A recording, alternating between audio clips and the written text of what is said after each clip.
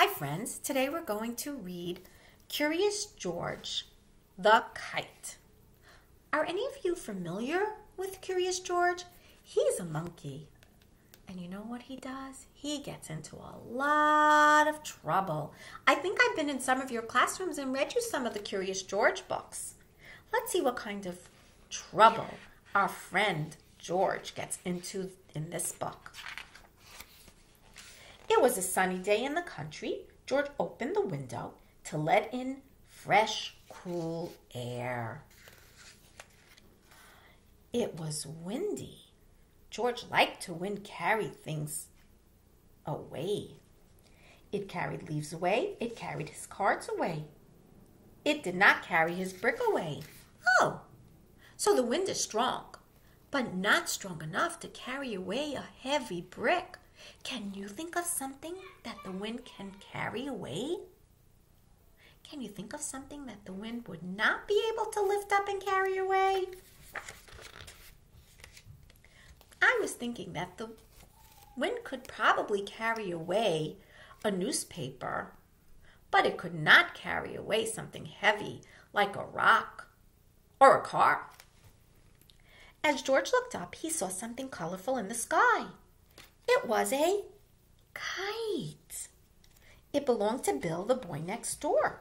George wanted to fly the kite more than anything in the world. Have any of you ever flown a kite? Flying a kite is not easy, Bill said, but I can teach you. Just then his mom called, "Billy, please come and help me." Bill gave George the kite string and said, "Please watch my kite for me, George. I will be back soon." What do you think will happen to George as he's flying the kite? George wanted to be good, but he was also, we know this, very curious, always wanting to know what would happen. He was curious about flying a kite. So George went into a field. He held the kite up in the wind. It began to fly away. How does George look? He looks so excited. The kite is flying. George chased the kite. He chased it over the hill and past a farm. The stream pulled him along.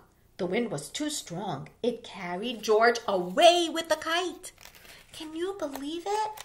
The wind was so strong it was able to carry George. George was flying like a bird. It was so much fun. It was fun until George almost crashed into a tree.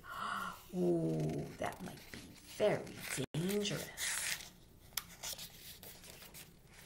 Soon George was happy to see the man with the yellow hat flying nearby. Oh, look at that. I think he's on a hand glider. The man had a yellow hand glider. I was right. He had come to take George and Jumpy home. George was glad to be on the ground again. He gave Bill the kite. "Thanks, you are a great kite flyer," Bill said. George liked flying, but he liked walking more. I can understand why. I'd be kind of frightened if a kite took me up in the air. George still likes windy days. He likes to fly kites. He likes to fly kites that are the right size. Oh, friends, that makes so much sense. The kite picked George up because it was just way too big. Look at this. And right here we have instructions. Take a look on how to build a paper airplane. Can you see that, Mommy?